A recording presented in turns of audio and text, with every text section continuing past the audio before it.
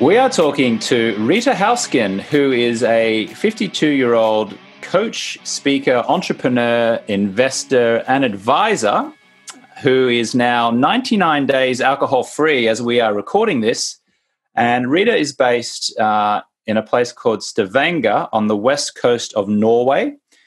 And Rita helps women in male-dominated industries to create more influence. And she is very proudly, and I'm very proud of her, I should say, 99 days alcohol-free today. Rita, it's so great to have you here. Congratulations.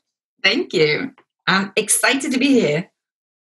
Rita, just share a little bit about you and what you do, if you will, and maybe a little bit about life in Norway, just to give context. And then I'd love to get in and share a little bit about your journey from societally acceptable drinker that was holding you back to how you feel now on 99 days alcohol free. So just share a little bit about yourself, if you will.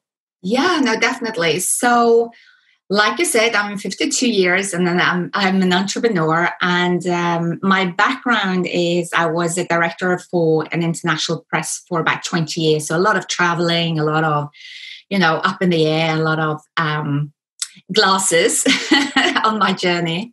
My life here and journey is filled with adversity, as I have a son with a very rare disorder who is he is now 25, but he was expected to die when he was 7. So I've had a lot of challenges in my life, which also made me think about life as important to live every single day, because you actually don't know how long you are going to live, and you don't know how long your closest one is going to live. So it's been important to me to fully embrace life, which is also why I became an entrepreneur. I wanted to be able to step in fully to help other women to bring their creativity to the table and understand that the creative ideas that they have isn't lesser because maybe a CEO says, I don't think that idea is great. I always say that means that your idea is needed elsewhere, but you need to continue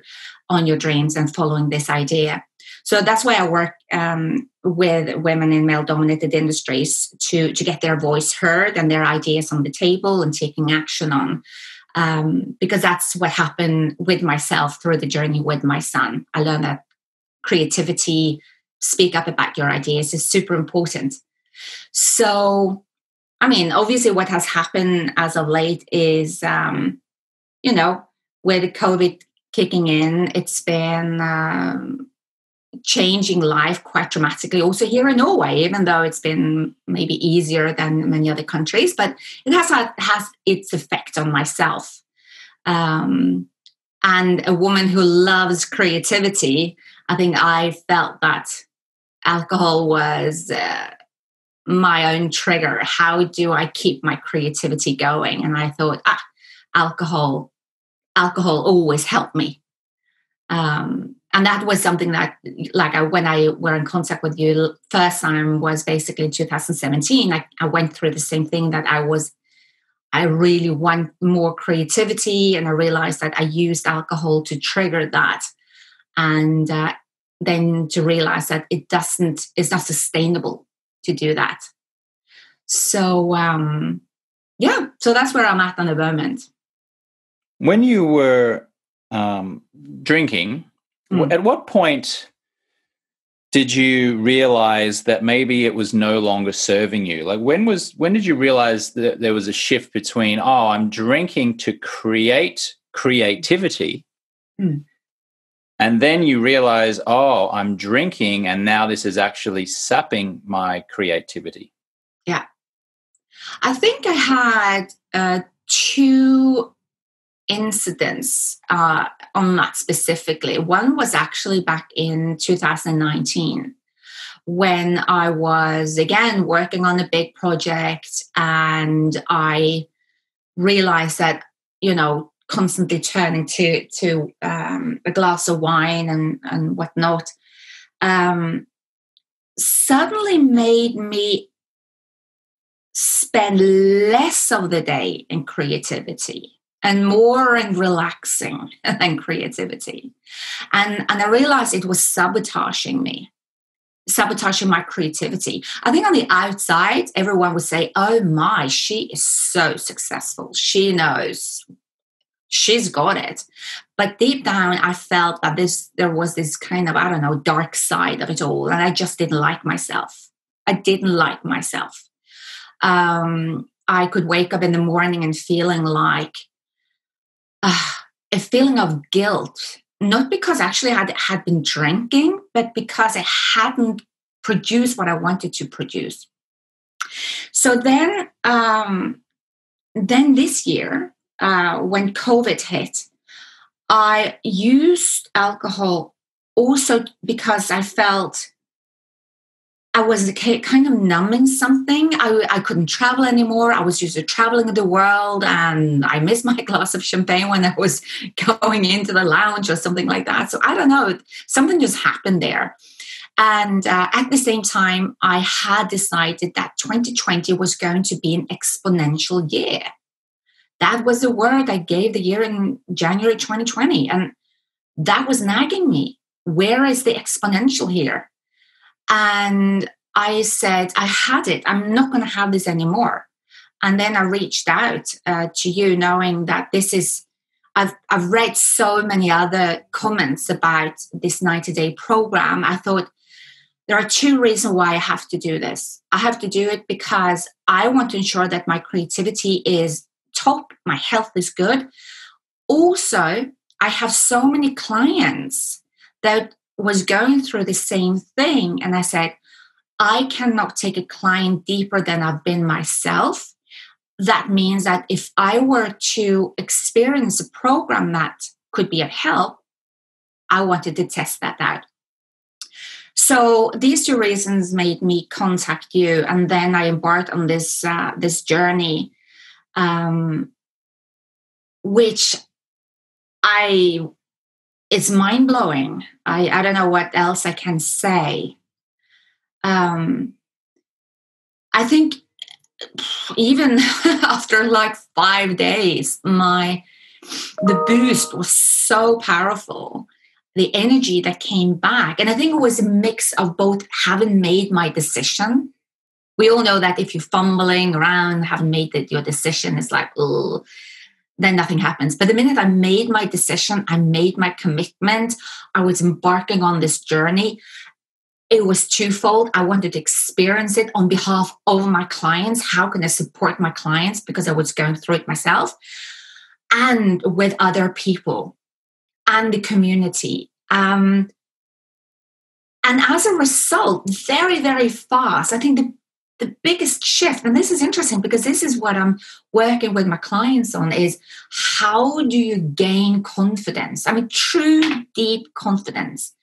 And I realized something that I didn't know before, that when you're consuming alcohol over a longer period of consecutive time, anxiety starts showing up. And anxiety is a deal breaker. I mean, you're killing your creativity. You're really holding back on things. I was holding back on launching some programs because I wasn't sure if that was the right thing. And just removing this anxiety was literally only triggered by that poison. I could go out and launch things that I had been holding back on for a long time. And I felt that boost of confidence. Again, that this is what I'm working with women on. I'm working with how do you confidently communicate your ideas around the leadership table, regardless how crazy these ideas might be. And then I've had these ideas myself, and I realized that I was holding them back, but I couldn't understand why until I skipped the kind of daily consumptions of creativity alcohol, that I called it, and then I could step fully into it. And now I just actually launched my second company, and amazing, yeah. So that's where I'm at. What's really interesting is that you actually first entertained the idea of joining us in our 90-day quit drinking program back in 2019, in July of 2019. But it took until June 2020 for you to actually enroll and take that step. Yeah. And with your permission, I'd love to I've actually pulled up your application for the 90-day program from July of 2019. And with your permission, I'd just love to read a couple of the sentences that you wrote down there and then just see how that resonates with you now with the benefit of hindsight. So this is 15 months later. Yeah. You know, tell me what your thoughts are based on this. So I'm reading from Rita's application for our 90-day program. It's dated July 15th, 2019. And one of the questions was, why do you wish to overcome this struggle with alcohol? And what you wrote was, it's holding me back from showing up fully energized and creative and preventing me from growing my business.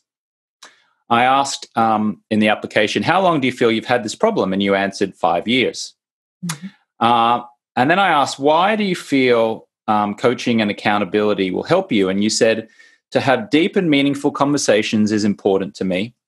And to have a coach who understands the specific challenge to become alcohol-free and can give insights on how to get there easier than being alone in this. It will help me. Being accountable to myself by being held accountable through a coach is key to my success. Later on, I asked you in the application, I said, why is having this call a must for you right now? Like, why is taking action a must for you right now? And bear in mind, this is back in July of 2019, which is almost 12 months before you actually did take action and enroll. This is not designed to be critical. It's just more of an observation of human nature. But when I asked you that question, why is it a must now? You answered, I want to take on the fall fully energized and creative. Channeling all of me into that is key in order to kick off a new decade, 2020, on top of and growing my game. I have been and still am this week, and I realized how much alcohol has consumed my energy the past 6 months. The past 5 years, I've too easily had a glass of wine several times a week. I didn't consider it a problem. The past 6 months, it has escalated because I turned to it feeling it made me more creative. And now I've had enough of this. It's time to change. So there are a few things in there, but I'm just curious, what are your thoughts on that, hearing that now, some 15 months later? I think I was spot on. And also what I want to say, the reason why I didn't enroll was that my son turned really sick. And again, I was just all in on focusing on my son at the moment. It was the same thing that then, so what happened after was that I did actually go. I did it myself. I went in, I did my 3 months and felt great about it. The only thing is, I didn't have it anchored in anything. I just did it. When you often talk about white knuckling something, I did that because I can do this on my own. But it's more fun to do it with other people. I think that is what my big experience was. What I can say is that all that was delivered. I think that is a fascinating thing. It's like when I'm reading it, I can feel it. It was exactly the same thing when I felt it in March, April, when it came back, the excuse with the wine, COVID, can't do anything, can't go out, lockdown, blah, blah. And I was like, this is again another moment to escalate and grow my business. I've always been virtual, this is my time. I was helping people every single day, every morning from 8 till 8:30 from all over the world. I was helping people to go through COVID, like my volunteer project. And I started to realize that, wow, I need my own energy to pick me up. I can't have wine picking me up. I mean, this is horrible. So what I wrote then is exactly what came back to me basically in 2020. And this time, even though that something was preventing me from doing this 3 times, I was trying to have the conversation with a coach. 2 times it was something happened and whatever, he didn't show up. And then on the 3rd time, when I was about to say, maybe I'm supposed to go on this journey on my own, I was like, no, is a reason why I'm going to do this. I am just tested slightly right now. And I went there and I had this conversation. And then, of course, the day after, I was talking to Kevin, and and that creativity that I was kind of seeking, the true creativity, has absolutely come true. It's been fulfilled. And not only that, but I think I have learned so much more about myself. Like, I remember in the beginning, when these kind of cravings came up, like, well, now it would be nice to have a glass of wine. I was simply leaning into it. Like, what is it my body is trying to tell me right now? Because what is it that I truly need? I don't need alcohol. I knew that. And I realized that what my body constantly was asking me for was actually more sleep. It didn't need more creativity, because I'm a super creative person. I am full of being and energy. It needed the opposite.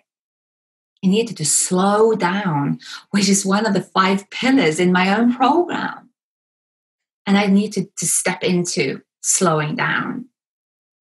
And that's where my creativity on a much, much deeper level showed up for me. So it's a delivered 10x, I would say, compared to what I was hoping for. And the funny thing is this, I kind of thought that I'm sure that, after 90 days, I would like, okay, well, it's okay. Now I can go back and have a glass of wine. I don't even keep count. That is like, you ask me how many days. It's like, I don't know. I don't receive your videos anymore. So I don't know. So 90 something. And that's quite relieving. Like, it's freedom. And also what I want to say, one of my core values, my main core value that drives everything that I do in my life, is freedom of expression. That was a big part of my decision as well, because what I came to realize was that when you're consuming alcohol to be creative, it's actually preventing you from your full freedom of expression. Something is holding you back, or you maybe express something that that was not exactly what I wanted. And you think the day after, what on the planet why was that? So in order to, now when I'm kind of going in and gauging myself and say, okay, freedom of expression, Rita, how am I expressing myself fully in this moment? And I've come to realize that when I'm showing up with my glass of tonic, I am actually expressing myself more than when I'm showing up with a glass of wine. So that is where I turn into now. Does it serve my core value of freedom of expression? So far, it hasn't. So that's where I'm at now. Beautiful. That's so lovely to hear that the freedom of expression is unleashed when you're alcohol free, as opposed to suppressed by the sounds of it. Yeah, absolutely. It's quite remarkable to, and I'm journaling every day. I've done that for many, many years. And I'm kind of just going back and looking and how I was feeling, and that freedom of expression aspect is very, very important. It shows up in every text I'm writing as well, that I'm just actually more creative in my expression as well. Thank you for telling us a little bit about your son. I would love to know just a little bit more, if you're willing to share with me and my audience, just a little bit about, how your son and his condition has influenced and shaped the woman who you are today, and particularly if your relationship with him has shifted or changed any since you've been alcohol-free. Is there a noticeable difference between when you were drinking and now not drinking? Has that stayed the same? Have you noticed any shift there? But if you would, just give us a little bit of a context around you and your son. Yeah, so to answer the question about has he shaped my life, he has definitely shaped my life. And I am a woman that can truly say that I believe that when we say the word impossible, that means I'm possible. When Benjamin was 2 years old, he received this diagnosis, Hurley's syndrome. We were told that he would most likely die between 7 and 12. We would be very lucky if he would live until he was 12 years old. I was, by all experts, given the same advice, which came from a loving heart, and that was to quit your job, stay at home, make sure that you feel that you have spent all the quality time with him, and pick up your life when he's dead. And I remember for a period of time that I was stepping into that. I was living that life to such a degree that I didn't even see him in front of me anymore. Like he was already gone. I was only preparing his funeral, my speech, the music and everything. I wasn't present. And then one morning it came to me that I have a very strong saying in my family, and that is, as long as there's life, there's hope. And I realized that, well, I cannot change his diagnosis. So I can choose either to be a victim of the circumstances, or I can ask myself, okay, now how is this happening for me without knowing that I can't change his diagnosis? So I realized that I had an opportunity to go out in the world and help other families in similar situations and help doctors to understand that, first of all, each child will go through their illness very uniquely, differently. You cannot just say this is how it is. And I said that, isn't this an invitation to embrace life instead of embrace death? Isn't this the time to say, okay, what can we do now every single day to feel the energy of life? So I started to do that. So my vision was super clear that I'm going to seek out other families around the world. And this is almost not before internet time, but this is in 1994. Things were different. But I started and I seeked out other families, and I even decided not to work with families in Norway. I decided to work with families in countries that are more forward lean in their thinking, not relying too much on the government and support, like the US, Australia, England. I contacted. And now through that work, through the work, I also decided I need to take on an equally heavy career as I have a private life. I needed to balance out my challenges with my son with a challenging career with one mission: to be so confident in myself that I could reach out to any person, high or low, to help me with my son, which resulted in talking to any experts in the entire world, getting in contact with a professor in the US, working on a drug, helping, with the process, and being part of releasing a drug enzyme therapy. So what I realize is when somebody comes to me and say, that's impossible, 99% of the world says in all due good heart, don't waste your time on this, it's impossible. I can raise my hand and say, there are no such thing. I believe in it. I am possible. And today he's the oldest living in the world. He's 25 years old. So when it comes to your question about alcohol, I would say that alcohol has actually never really been in the way for my relationship with my son. Absolutely. And the reason I'm saying that is that I have never been a high consumer of alcohol. I mean, it's never really like that. What I realized was that I used alcohol when I should use something else. And for me, it didn't matter how much it was. It was for me, the wrong thing I went to. It could be anything else. It could have been food, overeating of food. Now it was the wine. So no, it didn't affect me in that respect. However, what I do notice is that because I'm so self-aware, and I believe in the presence of moment, what I do, and I've done that a long period of time, is that I dedicate specific time where I'm simply sitting with my son and looking at him, feeling him, because he doesn't have any language. We can't communicate normally. So when I'm saying like, okay, well, how do we really connect on a deeper level? I do that through dedicated time of simply being with him to understand his needs. So maybe that is just even more clear to me now. And it's always been there. Always been there. I'm hearing presence. Yeah. I'm hearing what you're saying is that you have incredible presence with your son.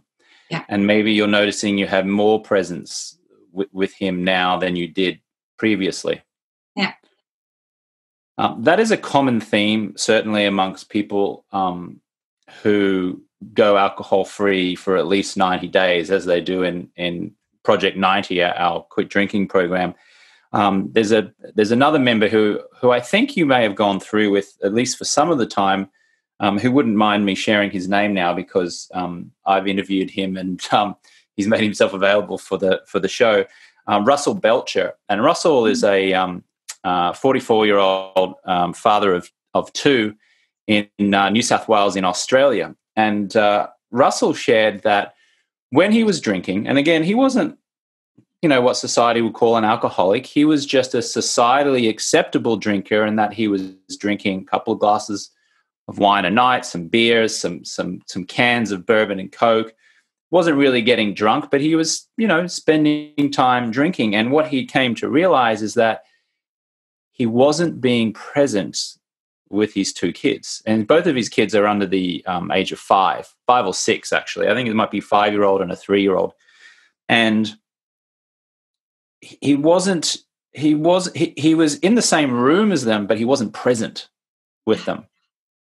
He was in the same logistical space, but he wasn't attentive. He wasn't really there. He was there in body, but he wasn't there in attentiveness.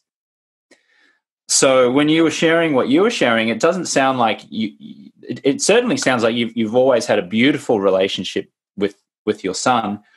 But it seems like maybe you're noticing just how present you are, and maybe even slightly more presence than before. Is that fair to say? Yeah, absolutely. I think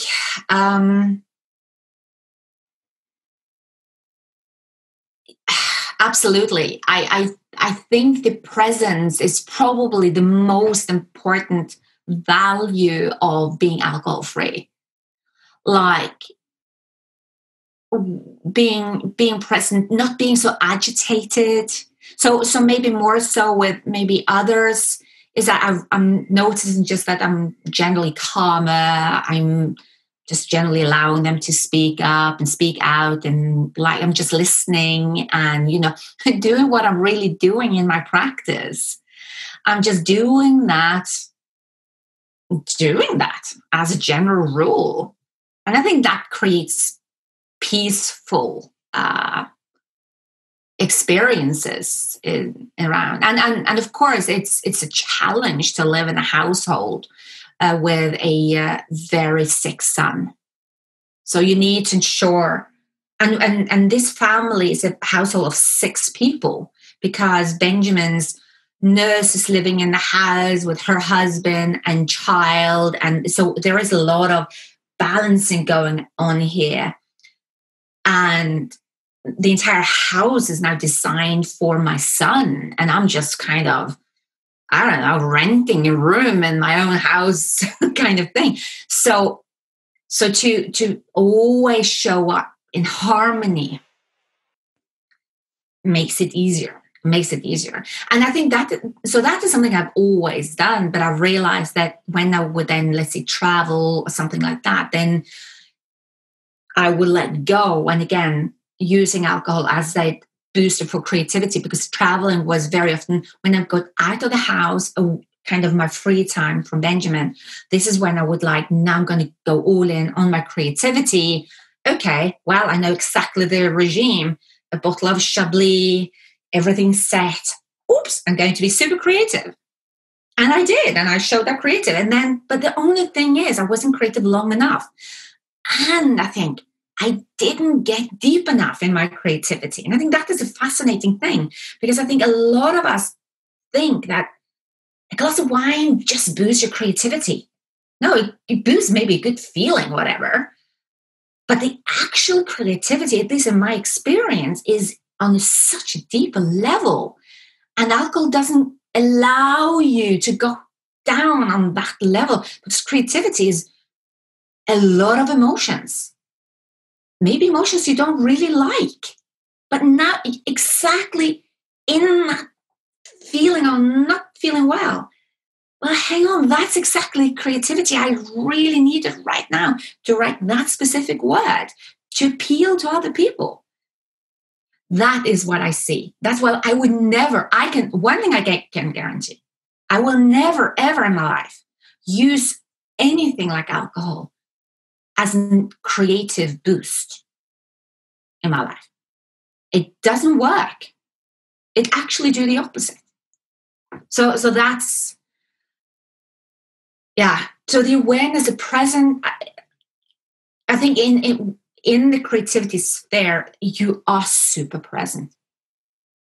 That's why it's so important for me. Yeah.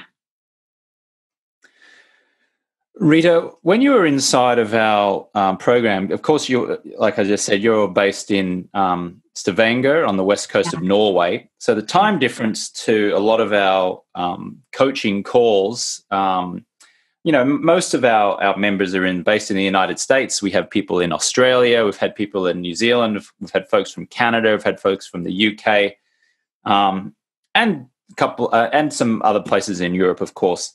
I think you're the first person from Norway to be in our group, but there is a at times challenging time zone issue there, isn't there? Yes. How did you make that? How did you make that work? Because you're someone based in Norway, participating in a group of people who are mostly in the United States, even though we have people in Australia. Look. As the producer and creator of this program, we make all time zones work. But having said that, sometimes people have got to get up in the late at night. Other people have got to get up early in the morning. So how did you make it work for you so you could be engaged and participate and connect with other members? Yeah. Oh, good question. I love it. So first of all, getting it on the calendar. That was super important. And so for me, it would be 9 p.m. That the groups were starting. So I would participate Mondays and Fridays. I loved it. It's such a community. So of course, I'm an early riser. I usually get up at 5 a.m. to do my morning routines. So that means that usually I'm asleep by 10. But I committed to this, and I also allowed the changes in my sleep pattern to show up. Like I shared before, I realized that I needed more sleep more than anything. So what I did was to put it on the calendar, Mondays at 9, Fridays at 9. And even though there were things happening on a Friday, I said, no, this is what I want. This serves me the most. And I would ask other people, could they change their schedule for a party or something to the Saturday instead? So I committed. The other thing that I have to say, which has been such an aha moment for me, is the use of Marco Polo. Really, I'm using this with my clients as well now.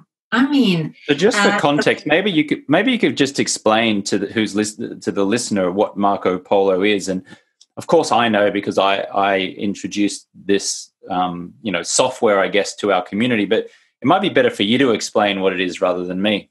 I will, definitely. So when I'm explaining it to my clients, I always say it's the same as if you think that on Messenger you're using a voice memo, or WhatsApp you're using a voice memo. You're doing exactly the same, but now you're recording a video.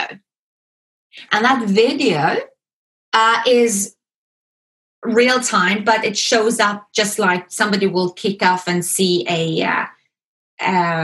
listen to a voice memo. They will now watch a video memo instead. And it's a group. So we are like, I don't know, I think there's 125 people on that group. But during like my time, it would be the majority of the people that I got to know through the groups. They would show up in the morning and explain fully vulnerable about what happened, what I'm faced with, and something that would be like, right now, I need your support. I really need support. I'm going to this party. I don't know what to do. What am I going to say? And everyone would just like, yep, you've got this. You so got this, and give some good advices. However, I think the beauty with it as well is that we will also talk about completely other things. Like one of the things that fascinated me is how people are getting back on their bikes, doing their exercises, doing their yoga, doing their, I'm watching these videos from people just showing up. It's no like ready making, ready setting. It's just like, here we go, do a recording. And I do the same way. Okay, I've done dancing. I've done out of the bath and feeling like, I'm not happy right now. And like, everybody's like, thank you for sharing. That's exactly what I needed in this moment. And we're watching each other. And I think what I love with it is that we can see each other. So I don't really use Facebook pages, really, or the close group there. The reason is just I feel so much more connected to the group. And I think it's the connection that's what it is. You just want to support and you want to receive the report. And I have to say that I think people on the outside would be, wow, blown away about the vulnerability and how easy it is to share. It makes me wonder what I was so scared of. Where we're just showing up, telling what we feel, and so many other people say, you know what, I got exactly the same thing. Thank you. So the whole program has been perfect. Even, I couldn't join your calls in the middle of the night, which would be 3 a.m. Yeah, just for further context for the listener, think of Marco Polo as a Facebook group, but instead of communicating by the typed out word, you're communicating via video selfies.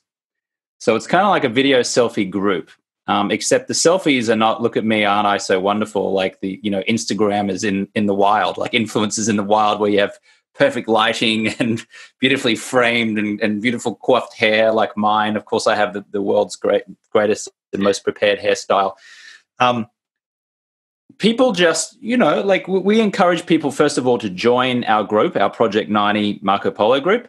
There's 120 members in there at the moment, or are filled with people who are either going through our 90-day quit drinking program currently, or people who have already completed their 90 days and are now alumni, like Rita, who's now 99 days. But there are people in there who completed their 90 days 6 months ago, a year ago, and they get to share about what life looks like at 6 months or a year, whether they are still alcohol-free or not.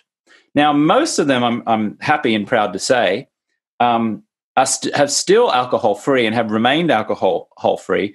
But even those who have gone back to drinking have done so only on occasion, and it no longer controls them. It's no longer something that they need to consume because of social pressure or because of stress or because of anxiety. They now have ultimate power over that. So being in that group and seeing such a diverse group of people all around the world at different stages of their alcohol-free journey or sharing powerfully and vulnerably is so effective because they've done so many studies of the human mind and they've done studies of people in groups. And what they've shown is that change occurs amongst like-minded people.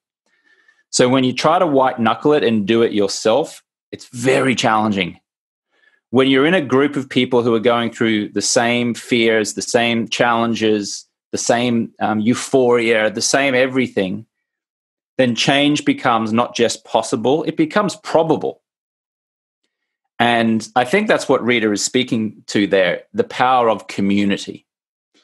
The other thing I would say as well, and what I try to develop and foster inside of this community that we've created here, is that we make it aspirational, that we make it fun, that instead of us focusing on what we have to cut away and say no to, or what we're depriving ourselves on, we're choosing the lifestyle that we want to lead. We're choosing what we say yes to, rather than deciding what we say no to.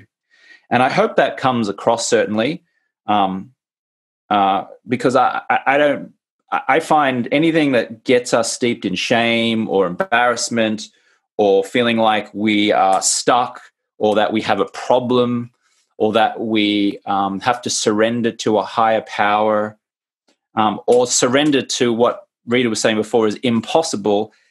First of all, I just don't like it. And second of all, I find it completely ineffective. So I hope that we've been able to foster a very positive, aspirational group that results in transformation in many different ways. Certainly the evidence suggests that it has been producing that. And I just want to say to you, Rita, as well, thank you so much for your contribution to that, because not only did you allow yourself to be coached, but you also were vulnerable and shared. And I know that you just being vulnerable and sharing inspired other people and kept them on their path and triggered them into taking powerful, transformative action in their own life. So I just want to make sure that I acknowledge you for that and say an official thank you here as well. Yeah, thank you. I love it. I just have to say that I really, really love it. And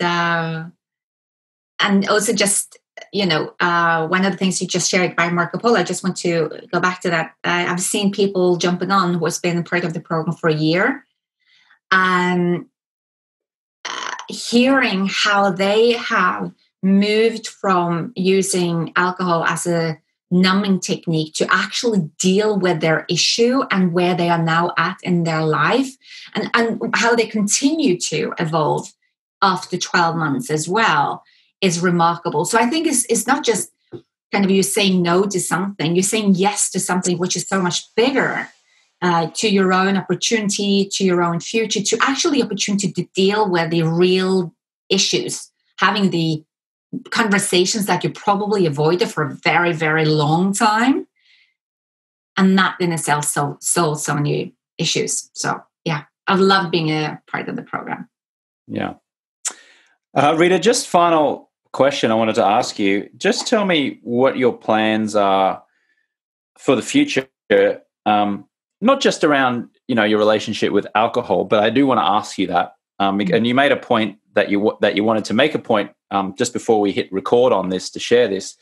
So I invite you just to share, what your view is on alcohol and what the future is for you in terms of your relationship with alcohol, but also just what's in store for you anyway with this newfound creativity and clarity that you have. Yes, thank you for asking. So I have made the commitment to me that is the most important part, is that I will never use alcohol as a remedy for creativity. So that means that there is a lot of areas that is absolutely a no-go. I will never turn to alcohol as a solution for something. If I will say yes to something when I'm attending something, yeah, maybe that will happen. I don't know, because it's not that is not the zone where I would use alcohol as something to pick me up. It's a different ball game. My area that has been not leading me to where I want has been, like I've shared, this kind of, I'm now going to spend a week in creativity on my own. And then alcohol has been a part of that. No way. I'm not going there. I'm going absolutely no way. So my relationship with alcohol for the time being is alcohol free I just don't see the point, really. To be honest, I don't see the point. And like, if I were to have a glass of something, then there must be something, I don't know what will make me go there, but it will definitely not be in seeking creativity. So that is a no-go. Now, where it has taken me, and I think also one of the reasons why I was appealed by joining your program was, as an entrepreneur, we have an extreme responsibility for ourselves as entrepreneurs to show up fully. And I want my life, my behavior to be a full expression of my business. My business is being in the moment. My business is about really slowing down in order to speed up. So I want to ensure that I'm walking my talk for the business. That's what I'm doing. And the company that I have been working on this concept called sustainability for 3 years. It's been this brewing word. I mean, because I work with women, I work with creativity and innovation, and I work around how do we create more sustainable solutions. And I've come to realize that in order to create sustainable solutions, there must be balance between the masculine and the feminine, which is why the she means she and he in order to create sustainability. So I finally moved my concept into workshops, to speeches. How do we bring sustainability thinking into the corporate world? How do we bring sustainability in the core of ourselves? Because it's all about where we are coming from. It's not where we're going to. It's about more thinking of an ecosystem than a community, because it's everything we do has an effect on everything around us. So what I've realized as a result of this time when my creativity is really on the deepest level, rooted in my own real true balance of the two powers of masculine and feminine, is that this is what I want to help people with. So on the business side, I'm scaling. And so it's so funny because, like I said, the word for my year was exponential. How, exponential turned out to a lot of exponential use in, face masks and things that I never would have thought I would include in exponential anything, exponential spend of money on these things, but exponential growth. And I didn't know that exponential would mean exponential growth in myself as a result of this. So this year is turning out to be what I intended it to be, even though in time of adversity, of horror, of COVID, of the whole thing, it has made me be a much better resource of help since I started from June until now. So that's where I'm heading. I'm just continuing in my purpose, which is to help others experience being fully liberated and fully expressed. That's what I'm doing. Beautiful, Rita. Thank you so much for sharing that. And it's so wonderful to know that you first kind of came into my ecosystem in 2017. In fact, you did a 30-day no alcohol challenge. In fact, you enrolled in that. I've got it right here in front of me because I pulled it up as we're talking. You enrolled September 3rd, 2017, and then you applied to join our 90-day program the first time, which was July 15th, 2019. You then actually enrolled in June, I think it was June 25th or June, somewhere around there, of 2020. And as we're recording this now, we're now going into October 2020. And then you've just shared where you're going in your life, which I think is a beautiful way to just wrap this up. So what an amazing journey. And thank you so much for sharing, and with our listeners, of course, and with me. And I wish you all the best in the future. And if you're listening here and you'd like to just check in with Rita and just see how she's doing, and maybe ask after her son, or ask anything about, leadership and, anything at all what we discussed here, you can actually follow her on Instagram. She's at Rita Hausken, RitaHausken. Tell her that you heard her on the show here, or wherever you're watching and digesting this, and just see how she's going and say hello. Rita, thanks for sharing some time with me. You're so welcome. Thank you so much. Thanks for listening to the Alcohol-Free Lifestyle Podcast. I want to load you up with some free stuff right now. So if you want to go to jamesswanwick.com/guide, I will send you my Quit Alcohol Guide, which has helped six-figure entrepreneurs and top professionals reduce or quit drinking. You can also text the word quit guide to the number 44222 if you're in the US, of course. It doesn't really work anywhere outside of the US. But if you're in the US on your mobile phone and you'd like that guide, text the word quit guide to the number 44222, or you can go to jamesswanwick.com/guide. If you'd like to schedule a free 15-minute call with one of my top coaches, just an exploratory call to see if or how we can help you, then you can go to jamesswanwick.com/schedule, or you can text the word Project 90 to the number 44222 if you're listening in the US on a mobile phone. That's jamesswanwick.com/schedule, or you can text the word Project 90, that's one word, Project 90, to the number 44222.